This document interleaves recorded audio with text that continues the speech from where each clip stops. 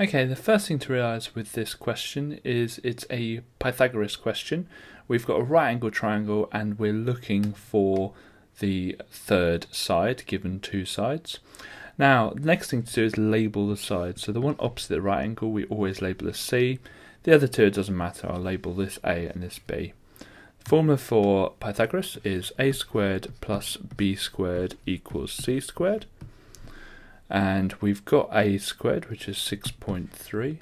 We've got a. We don't have b, but we have c. So let's work that out. Let me get my calculator. 6.3 squared is 39.69, and 11 squared is 121. So if I put my lines in, I can take away 39.69 from both sides.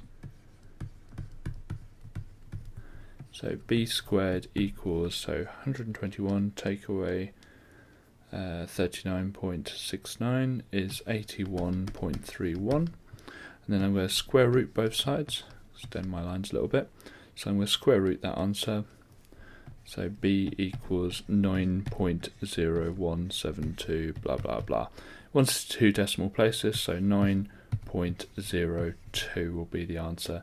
Last thing, just to check it, the hypotenuse, which is this one, needs to be the longest side. So our answer was 9.02, and so that is smaller. So chances are it's correct.